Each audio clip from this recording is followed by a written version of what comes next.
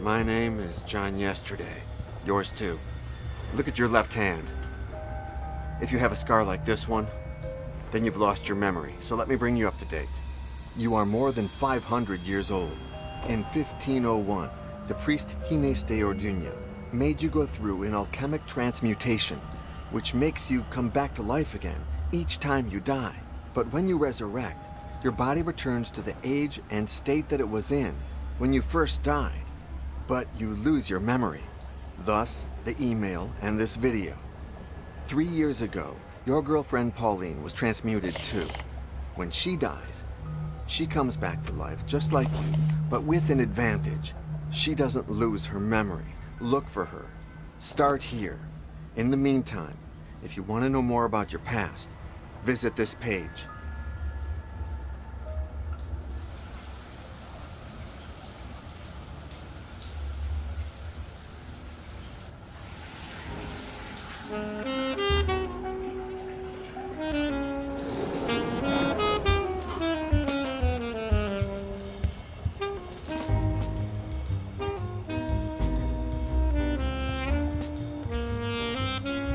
John? Yes. Are you awake? No.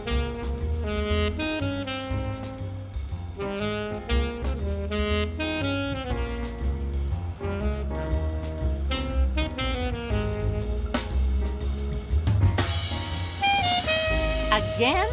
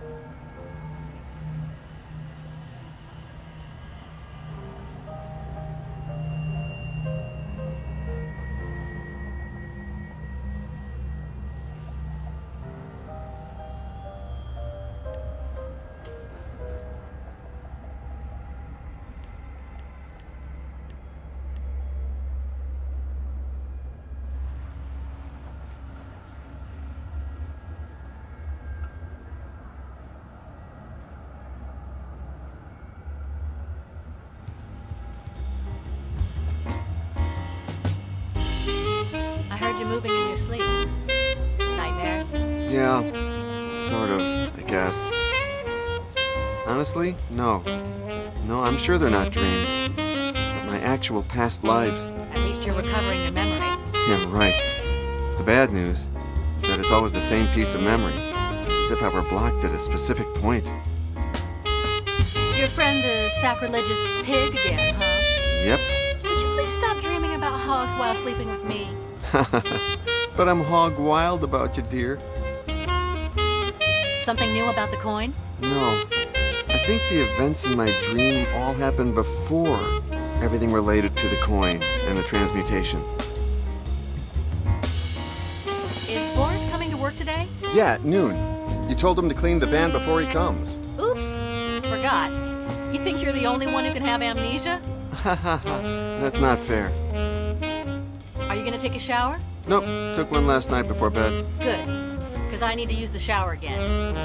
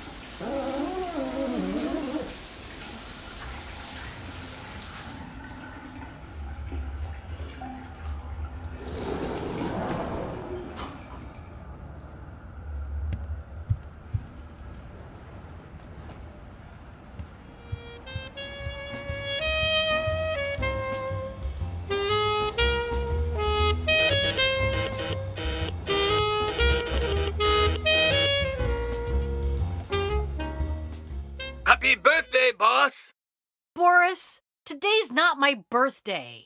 Come down quick! I'm double parked. Come on! I gotta tell you something. You're never going to believe it.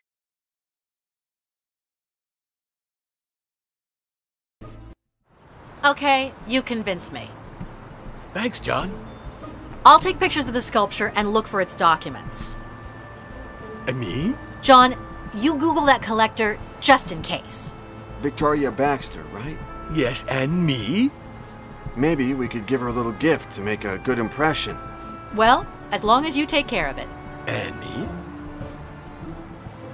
You'll come to Baxter's house with me. If what you say is true and tomorrow she's leaving on a trip, we must be quick. But now park that van. You're breaking the law. Yeah, no more tickets, Boris. Happy birthday.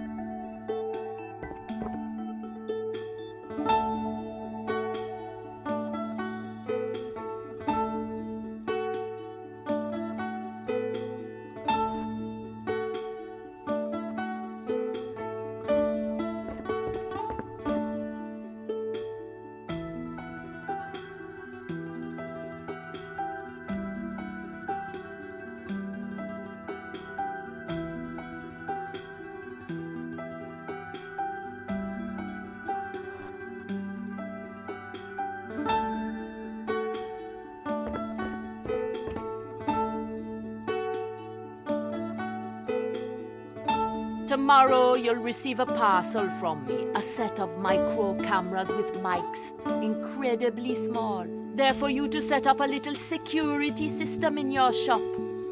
You have things I'm interested in, and I don't want to see you get robbed.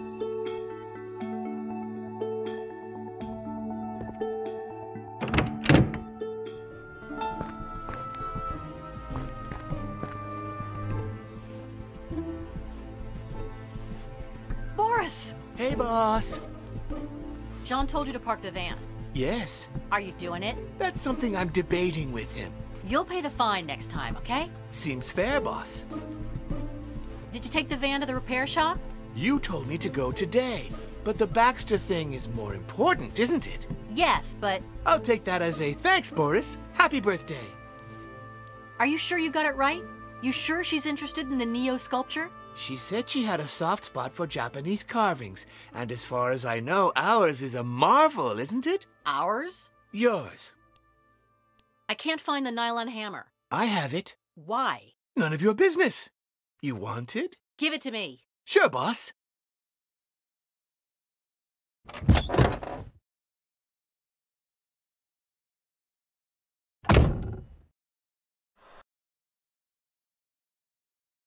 Happy birthday. I want you to stop calling John Choke. Okay. But his name is Choke. Choke. Choke. Choke, choke, choke, choke, choke, choke, choke. Stop it, Boris. Okay. End of argument. Choke.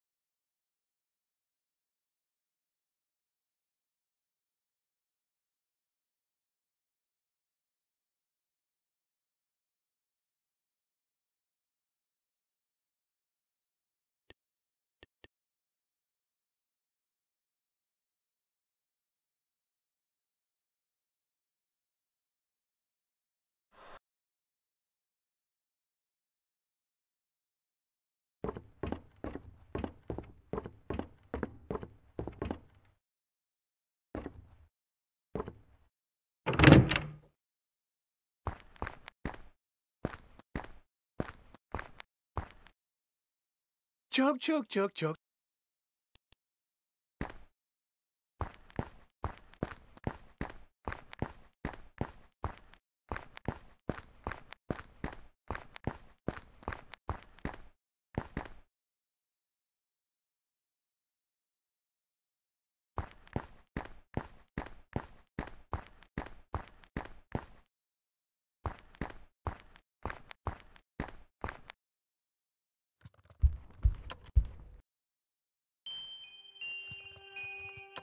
John!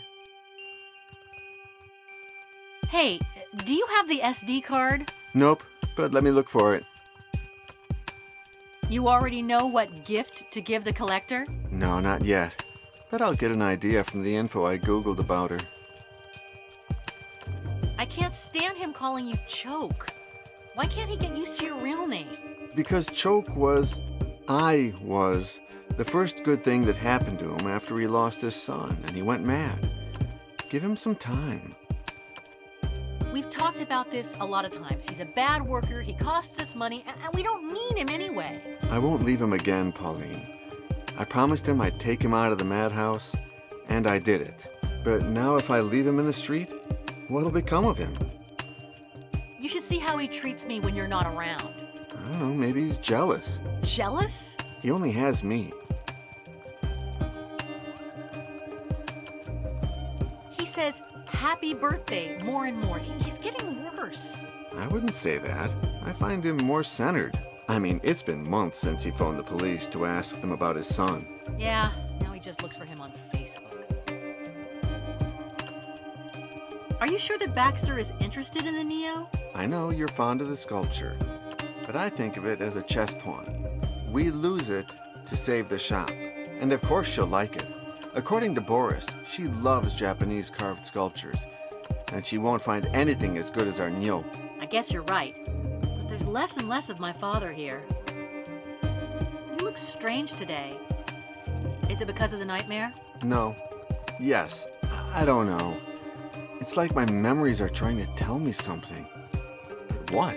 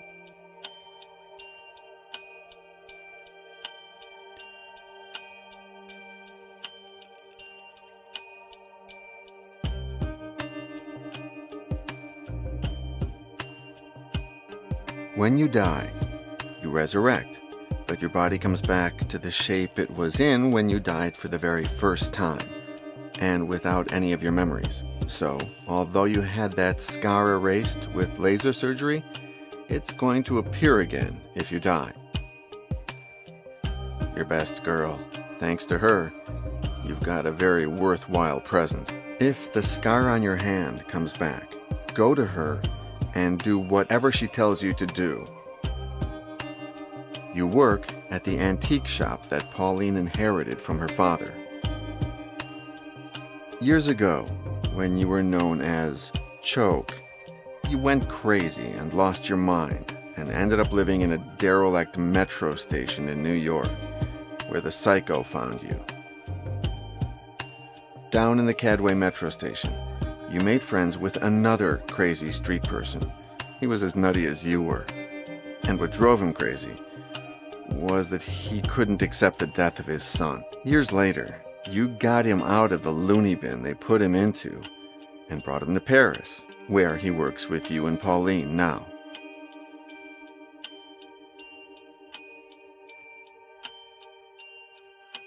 The crazy tycoon wasn't alone. He had a hunting dog who did everything he was ordered to do. 3 years ago, a totally crazy millionaire found you at Cadway, and he discovered that you were an immortal, and so he used you to become one himself. White killed you, and when you resurrected with no memory, he lied to you. He gave you a false life, a false past, a false career, even a false mother.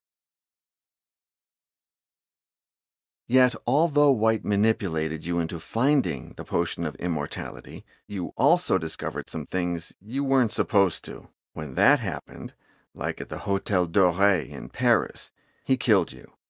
And when you came back, he manipulated you again, making you start all over again. The last time that psycho killed you, he made you swallow mercury. That was a little mistake, because from then on, you started to remember small pieces from your past, which helped you to finish with him. Your findings led you to the ruins of the Church of St. Fergus in Scotland, where you remembered how you were made an immortal, and where you threw the psycho into a well. Hines de Orduña, founder of the Order of the Flesh, transmuted your body in 1501 so you could return from the dead. However, he excluded one of the ingredients from the potion of immortality, mercury, without which you come back without your memory. The weirdest thing is that Hines was in your dream. You met him as a boy. The coin of judgment is the main ingredient of the potion of immortality. You believe that, if you can find one, you'll be able to undergo the same ritual, this time with mercury, so that in the future you won't lose your memory again.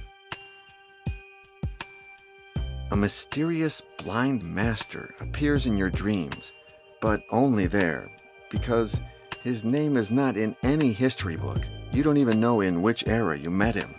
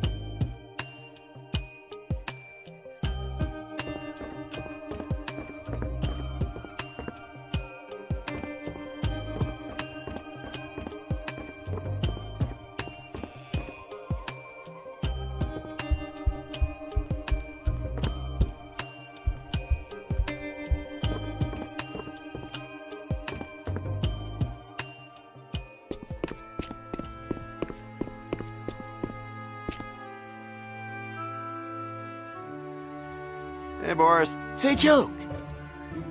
You haven't parked the van yet? Nope. I'm gonna finish up with something first, and I'll get to that in a jiffy. What something? Surfing Facebook. It's important. Did they send you the results from your last checkup? Nope. Did I tell you he hit my knee with a little rubber hammer? It was crazy. My leg went boing, and I laughed my ass off. Now I do it all the time. Boing, boing. You try it. About this TV show. You know, the one where you saw Victoria Baxter? Which TV show was it that Baxter was on today? One with famous people nobody knows. They're having breakfast with journalists who don't know what they're talking about. And no one sees because they're on at a time when everyone's still snoring. Are you sure she said she was looking for a nyo? No. They asked her what she'll do now that she lives in Paris. She said she'd make a sweep of the antique shops in the city in search of Japanese art, which I have a soft spot for, especially for the carvings. Did she happen to mention anything about her love for tobacco? No. Wait, yes. When they asked her how she liked her breakfast, she said, "It's even better than the French standards. Happy birthday. Only a good pipe could improve it." Why were they interviewing her in the first place? Because they didn't have anyone else, I guess.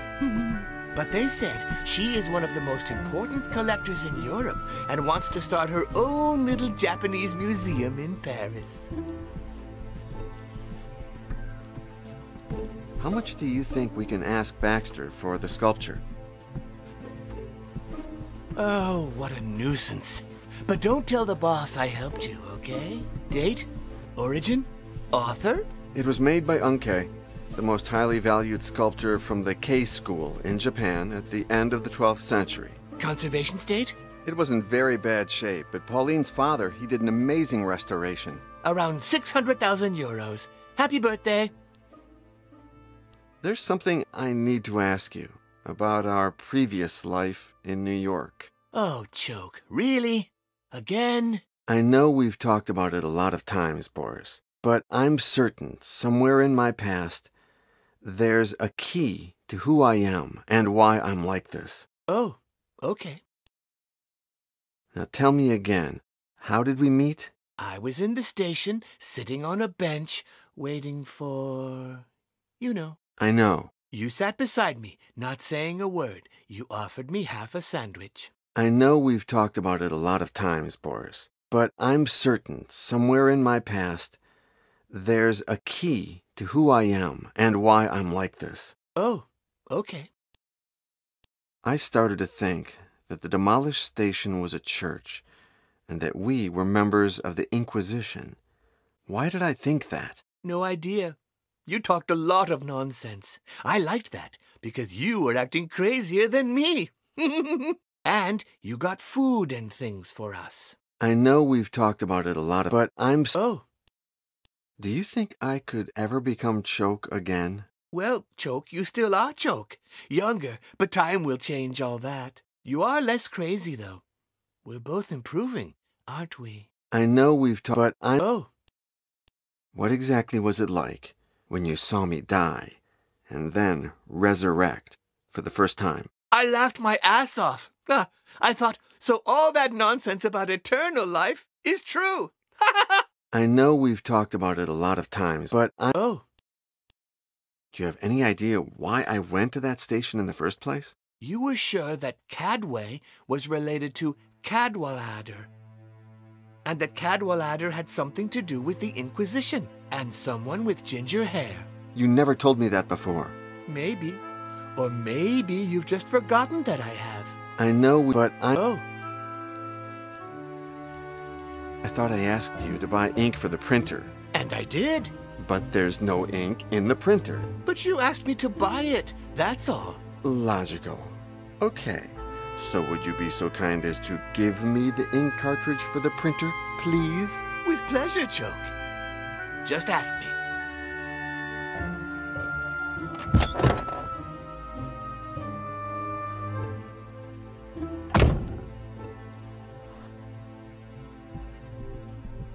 Happy birthday!